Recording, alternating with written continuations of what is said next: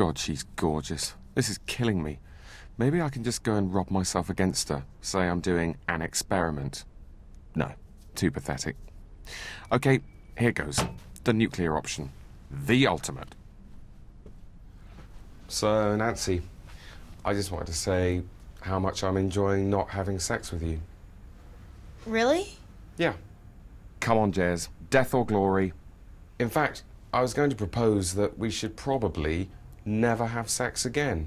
I mean, all that humping and pumping. We could take all of that wasted energy and try and accomplish so many more important things.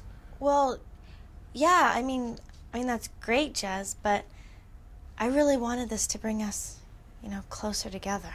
Oh, but it has. I feel incredibly close to you, without any pressure to be sexual. I mean, they're just a pair of human breasts, for Christ's sakes. Now I can finally appreciate your whole body without any stupid sexual desire. Well, yeah, I mean, celibacy, that's great, but maybe it's all just a bit of naughty Nancy. Nancy can't have fun. Nancy must be punished. And maybe I should just say, fuck you, Mom. Oh, yeah, take that, God. Shove this up your toga, you big beardy killjoy.